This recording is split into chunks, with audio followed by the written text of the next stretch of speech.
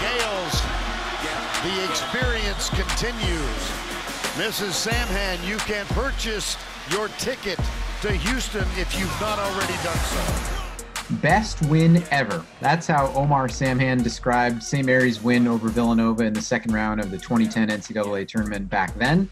And now Omar joins us. Welcome, Omar. How are you doing? Thanks for having me. Good. So let's flash back 10 years ago now to the NCAA tournament. You guys come in as a 10 seed and you knock off second seed Villanova in the second round. And again, like I just mentioned, you called it the best win ever, number one. Is that still the same feeling right now? Yeah, it is the same feeling. I wish it wasn't. It still is the best win ever in St. Mary's history. It was at the time, and 10 years later, it still is. So I'm hoping that there's a new best win ever in the 2021 season, or the 2020 season, whenever we get a college basketball back. But so far, it's been unbelievably, by far, the best one Gales have ever had, and probably in my personal life I've ever had. Really close game. You guys were leading early on, and then Villanova kind of came back. So it was tied with about 1:15 left in the game. Mickey McConnell banks in a three-pointer to give you guys a 3-point lead. What was your reaction when that happened? It was like one of those classic backyard games where like a guy shoots and everybody on the court's like, no! And then it goes in and you're like, yeah!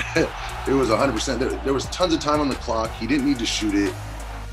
He was feeling it. I hadn't gotten a touch in a while. I thought I should get a touch on this play. And I'm running up to on-ball him, and he just stops on the dot and lets it fly. And everybody's just, what is he doing? And it banks in, and it was one of those deals. He was just feeling it, so he let it fly. And when that goes in, there's zero chance in my mind.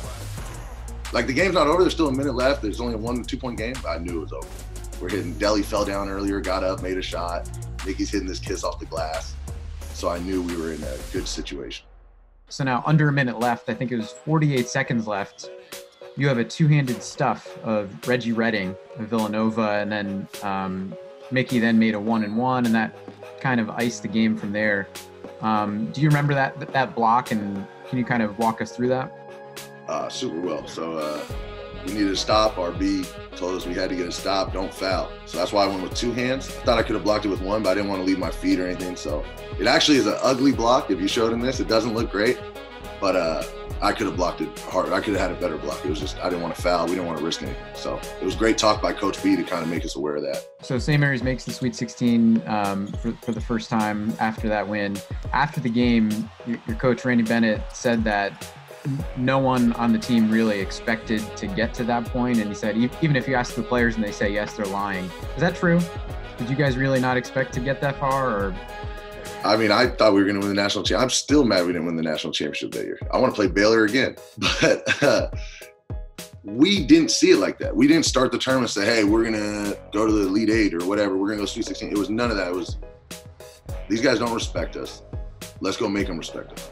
And if we win at the end of the game, we win. If we don't, they're going to know they were in a fight. And we did that against Richmond. And then, okay, let's try again against Nova. And we kept trying. It ended up not working against Baylor, but we gave them a shot. You know, we went at them. We played hard. So I don't think that team had much expectations because of the fact that we weren't top 25. We didn't even have expectations. We were just wanted to hit somebody. We just wanted them to know where the Gales were, know where Moraga was. So I think that really helped us because we didn't go in like we have to win tonight. Like, hey, I remember before the Villanova game, guys were laughing in the locker room, we're listening to music. And Kyle Smith, who's now the head coach at Washington State, is like, hey, Omar, because I'm team captain, me and Mickey. Hey, you guys got to get this thing under control. Dudes are running wild in here. You're not focused. And I turned on like, not now, Chief. We're in the zone. And everybody starts laughing. And that was like the experience before the game. Nobody was nervous. And he's like, we're not supposed to be here, so we have nothing to lose. And when we were walking out, I remember seeing Scotty Reynolds. He's in the corner saying his little prayers and looks nervous as heck.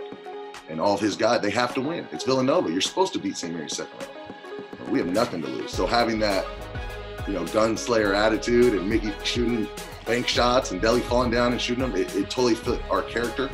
And we were just a fun-loving team. And it showed on the court and ended up doing some damage.